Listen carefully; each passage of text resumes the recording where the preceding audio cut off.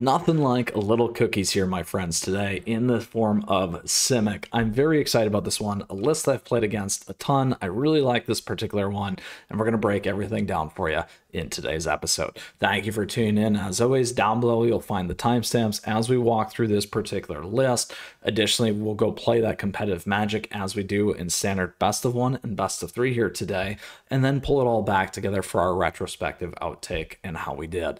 Now, with that, let's go ahead and get into it here. And if you got a question or comment along the way, do let me know, and feel free to holler at us in the Discord server as well and join the community there. All right, so a couple things about this particular list. This one is by CT Don. Also, additional shout out to Ash Lizzle here for the takedown of the metagame standard challenge, going a lovely 7-0. So a couple things here, as everyone likes to know, I do enjoy playing your list, so feel free to at me, chat me, all that fun stuff, because that's what I like to do. All right, so getting back to our list here, Simic Cookies. When it comes to standard, like I said, I've actually played against this several times. I'm excited to be playing it here for you today, and I do like this list in particular.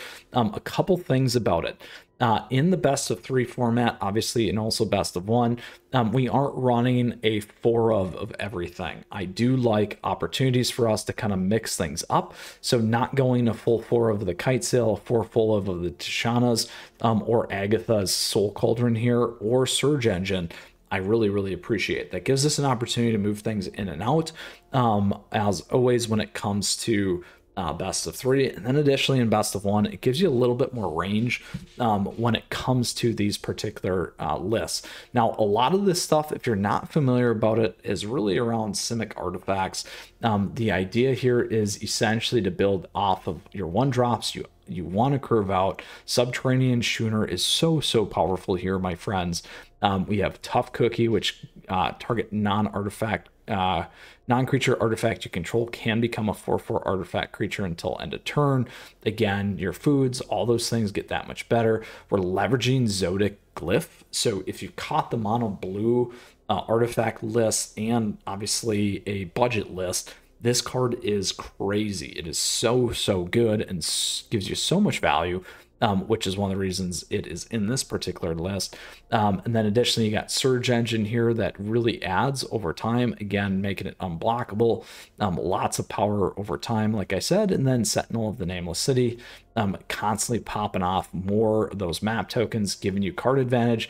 And then the good old Agatha here, when you may spend mana as though it were mana of any color to activate abilities of creatures you control, and then creatures you control have +1, or creatures you control with a +1/+1 counter on them have all activated abilities of all creature cards exiled with Agatha's Soul Cauldron.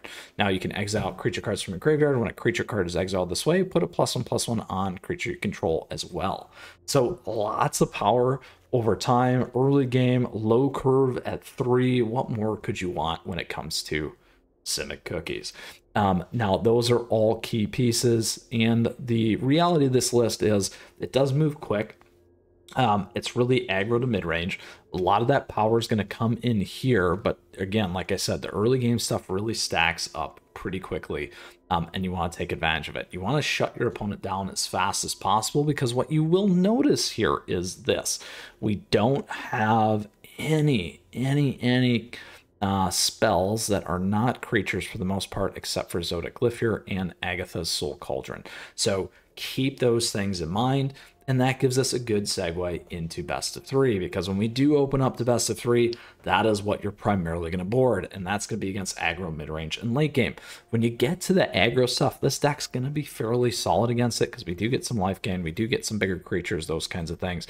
But just in case, something you might want to throw in there is Haywire Might, just for that additional gain 2 when this thing dies, can make a huge difference. And then obviously, if you want to get rid of something off the board, either an enchantment or an artifact as well, that could be very powerful there. Tamiyo's Safekeeping's also nice. I'm giving you indestructible, gaining 2 life. I also like Kite Sail and potentially Tishana's. Again, making this ability to slow down your opponents and give you some of that life gain. Atraxa's Fall might work for you against enchantment lists. Or if they're running creatures with flying, not a bad one there as well. As we start to move into the mid-range, again, similar ideas and concepts, except the one thing you might want to start thinking about is Spell Pierce, Disruption Protocol, or Negate, just to kind of slow down your opponents depending on what they're playing. If they're not playing creature-based stuff, they start to play other things that strip your hand or counter magic. Those are what you're going to want in there. Similar again, Atrax's Fall. And then as you get to the late game, it's definitely going to be more things like Spell Pierce, potentially Tamiyo Safekeeping to keep your stuff alive, Disruption Protocol, and Negate, potentially Atrax's Fall. Ideally, what you're going to do is you're probably going to move things here for Kite Sail, move those off if they're not running a lot of creatures. That's an easy swap to kind of move things in and protect your board, protect your base. Maybe you might think about pulling out an Agathos, those kinds of things as well. So that is really the strategy objective of this list. Aggro to mid-range, again, giving you some ideas against aggro mid-range and late game in terms of your boarding there. Really creature-based, moving again to more spell, counter magic, a little bit of control in there and protection for your team in order to successfully close out the match and take home the wins. All right, let's get into it here today with our Simic Cookies list. Very excited about this because I've played against it a ton, been looking for a great list, and this one is a good one. All right, we're off to the new season here for February. Looking forward to the next set coming out. And as always, we do have swag and merch available if you're interested, and thank you for that support. All right, show hider. We can keep this. Okay with it. Now, this will come in tapped. All of our stuff comes in tapped. It's going to be a little slow. We can't play either of these out of the gate. That's okay. We'll do this. Get our 2-drop in, this one first. Okay, this guy's going to come in, give us our token, which is going to pump Teething Wormlet. A little bit of life gain makes a huge difference against things like mono red, my friends. Now, they do have this. This would be very powerful for us to drop out of the gate here. I don't want to do that. I'm actually expecting some control. So before we do that, let's go ahead and see if they do anything. So nothing there, potentially a counter could be in place. We could try it. Real aggressive. I expect the tempo list to get us here. There you have it. Now again, trying to play around just ever so slightly, my friends. Let's do this first.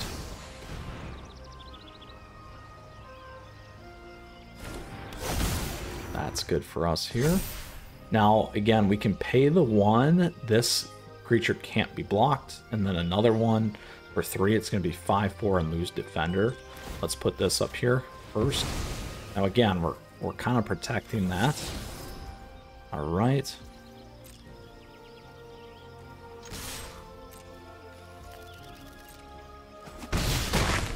And we'll hold off there. There's the draw. We can do this.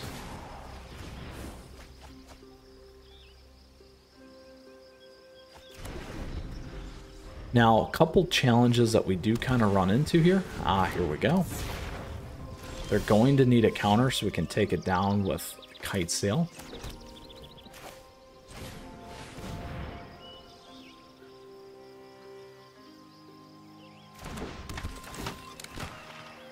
Ooh, we can't get one of ours. That's right. Oh, or one. Actually, here we go. We can go here. Yeah, I can take that back. I always forget that. We could have skipped that. But I want to actually do this, which is one of the reasons why I did that.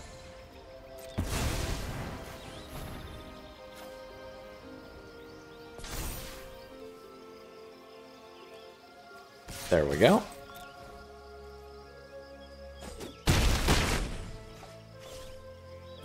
Not bad. One more chance here. Now again, this one hits both. For each player, choose up to 1 target artifact or creature as long as in the battlefield. Again, permanence there. So unblockable for right now. We can choose what we want to do here. We do have this as well. We can get this one on. We can do this again if we need to.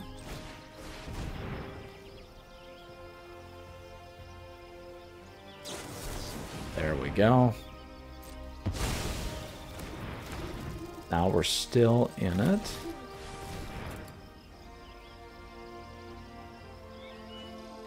They have to be able to push Surge back.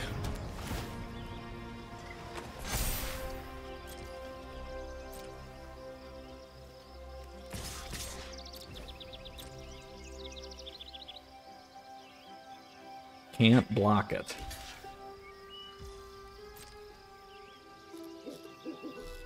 We're good. There it is, my friends, against Mono Blue Tempo, taking it down. There we go. Actually worked out for us to do that, which is always nice. To pump and make it happen, because we were actually short one. Making that guy into that treasure token certainly helped. All right, now let's go ahead. We're going to go into our best of 3 for Standard here.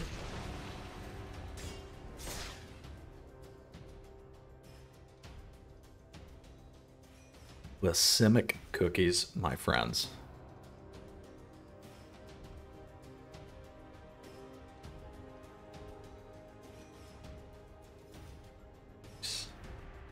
Nice play, nice flow. Can't complain. That's a little bit more magical when it's magic like that. All right, waiting for our opponent. Let's see what we hit here for best of 3. We got all the card. There we are.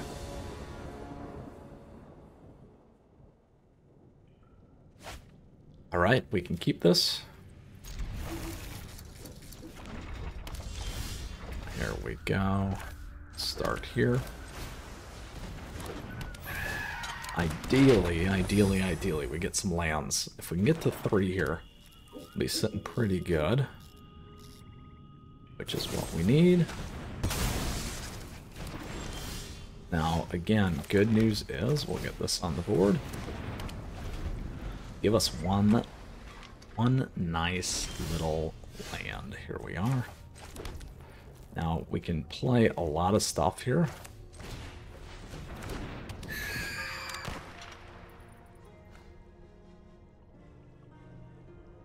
I suspect them to take that off, which is why do this for now. That's okay, because I do want to drop this one right here.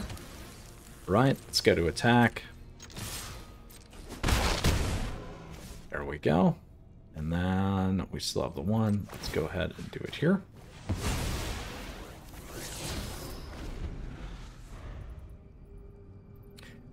Now, so far, that was a nice fast match.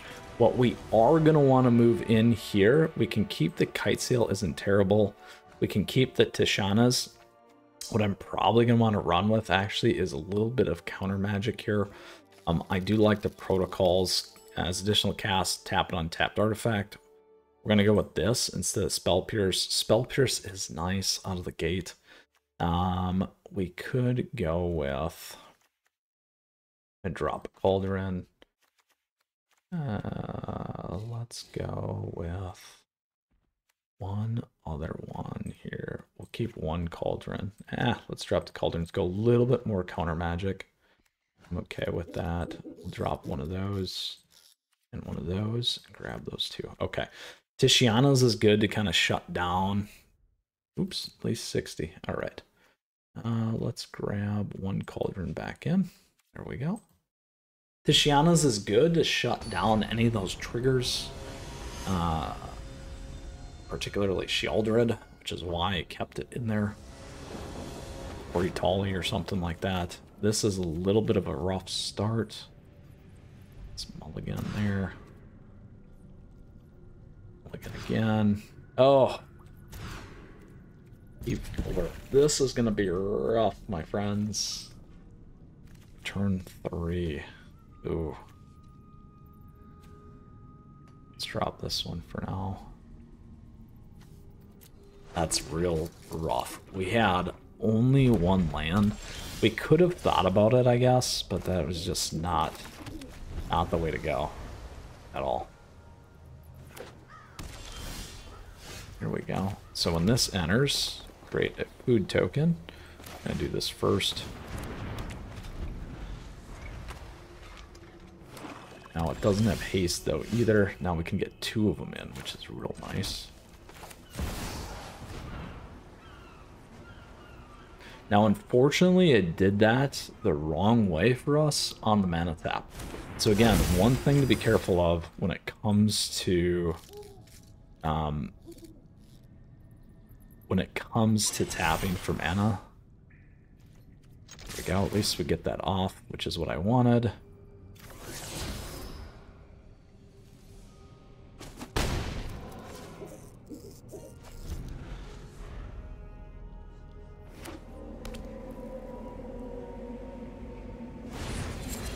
Ooh, there they go. Let's get this one on.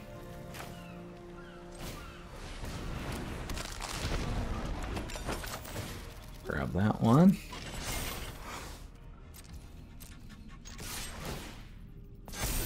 Let's keep that. And we'll grab another one. There we go. Let's see how we can do here. Maybe Sheoldred's next. Could be a breach list too.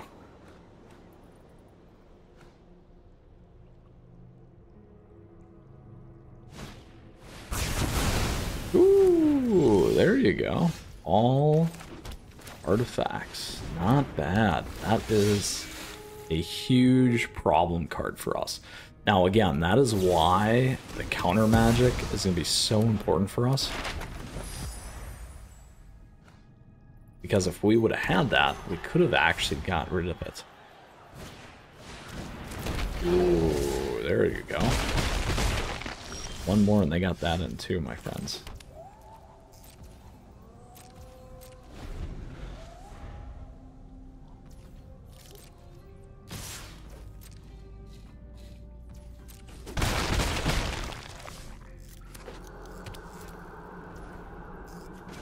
That one.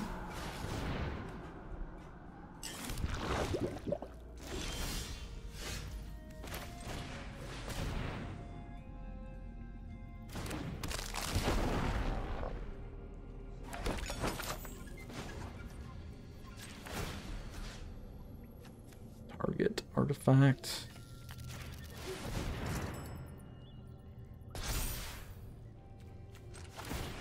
Let's go there.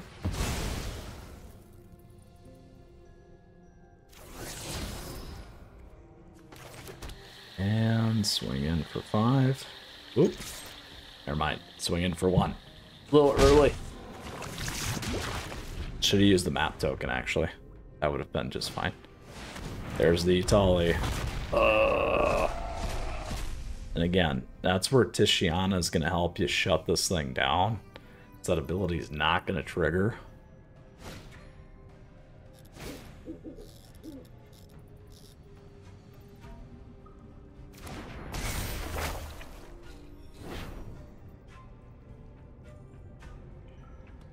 We'll go to the next one because we are not coming back from that. All right.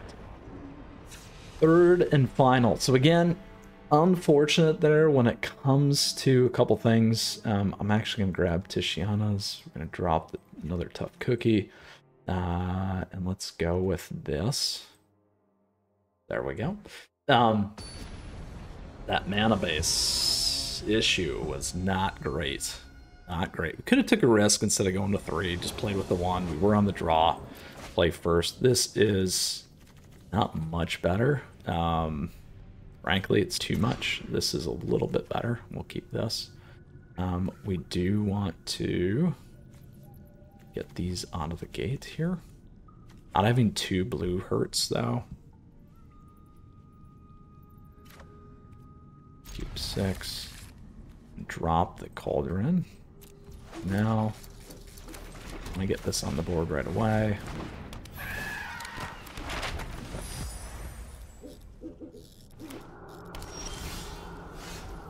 Now we can go here. Oh, but we don't have the blue. Yeah, not great. Could have did this first, I guess. Keep that.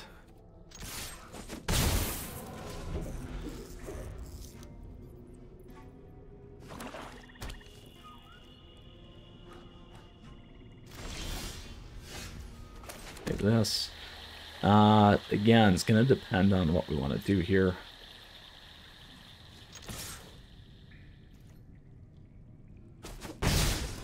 Play this one. Now we could have did this to get Zodic Glyph in there. That also protects against any quick kind of kills. However, this again stacks a little bit differently in terms of the play. We're really missing that second blue. There we go. I'm okay with that play. Because again, this is where this gets backed up a little bit. Ooh, and even better. This is good for us here.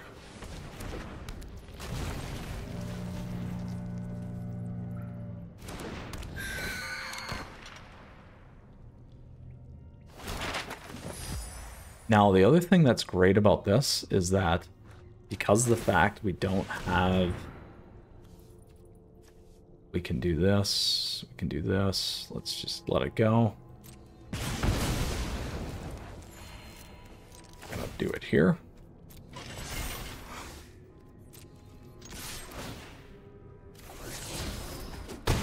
All right.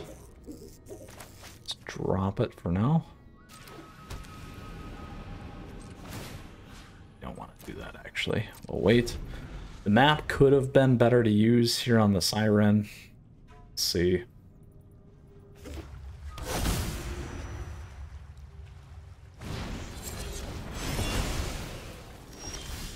The good news, ooh, double up here, big time.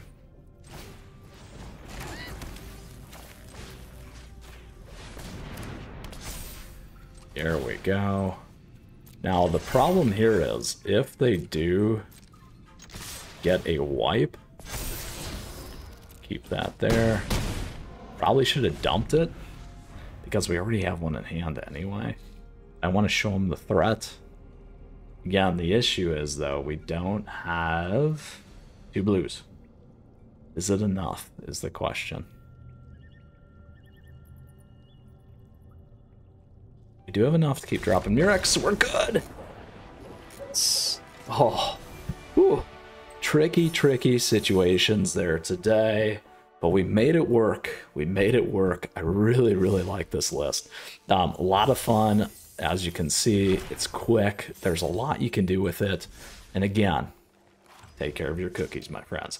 All right. So with that, that is our Simic cookie list. Once again, this was a standard metagame challenge list going 7-0 by our friend CT Don. Original deck list by Ash Lizzle. Nice work. I have seen different variations, so we're giving the credit for the one that we ran, as we always do. Now, hope you enjoyed today's episode.